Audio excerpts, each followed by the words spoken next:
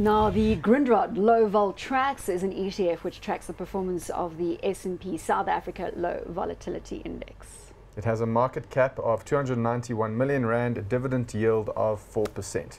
Unpack it for us, Narina. I have to be the first one to say I'm a little lost on this one.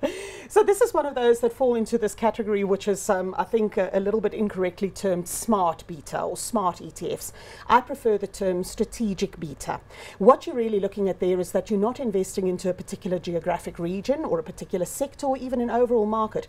You're buying into a strategy, which in this particular case is low volatility. So the S&P Low Volatility Index looks at the top 150 stocks listed on the JSE, and then they select the 40 stocks that have the lowest volatility, i.e. the lowest standard deviation, price standard deviation over the last year, and those are the stocks that make it into the low volatility ETF. Not only do that dictate the selection criteria, but the weight that it has in the index also is determined by the volatility.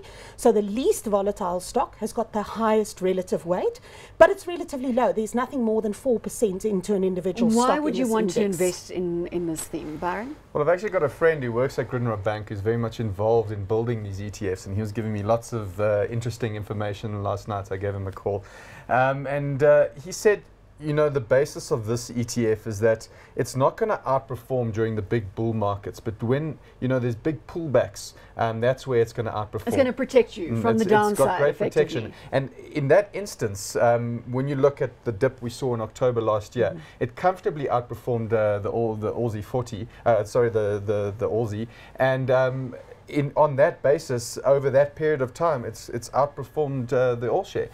So because it has so much downside protection, the overall performance has been better.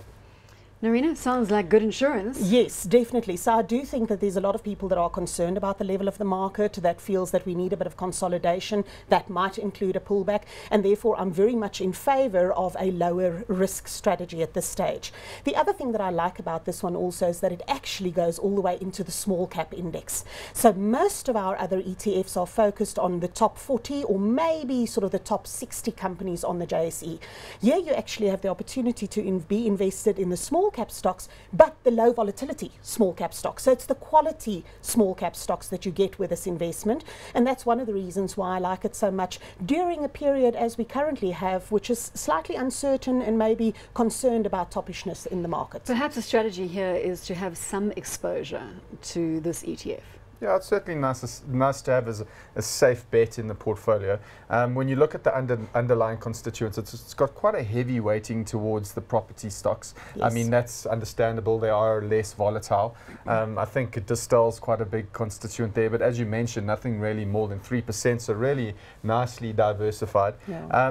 But, you know, cautious.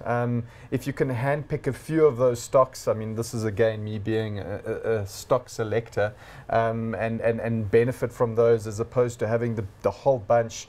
I don't know. You got to weigh up your pros and cons there. All right, well, let's weigh up our pros and cons and call it hot or not. For me, it's hot at this stage, but I'd like what Byron says, look into the ETF and see what you're actually invested in. It has a high proportion of financial and real estate shares, so if the rest of your portfolio, your actively managed stocks, already have a lot of that, be careful for duplication. But as it is, the low volatility ETF by Grindrod, for me, hot. Yeah, I think it's obviously very well managed, and you know, with big eyes on interest rate changes and so on going forward in the US, you know, maybe it is quite nice to have something that's a bit more defensive and benefits when markets are more volatile. So I'll be hot on it.